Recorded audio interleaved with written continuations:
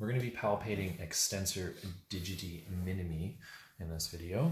So we're going to be starting very similar with digitorum's attachment on the lateral epicondyle of the humerus via the common extensor tendon. But in this case, I'm going to ask you to start by making a fist and then just rapidly tap your pinky finger. So the slip for extensor digitorum should be visible, as you can see me slowly going down along it, and you can see that muscle firing. Very similar to extensor digitorum in a lot of ways.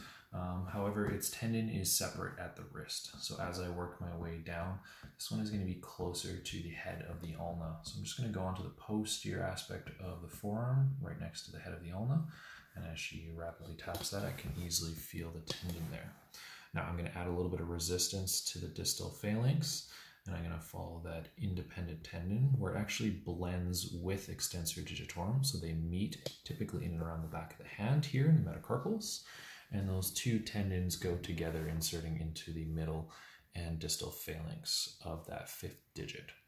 Just like extensor digitorum, this one is also innervated by the radial nerve.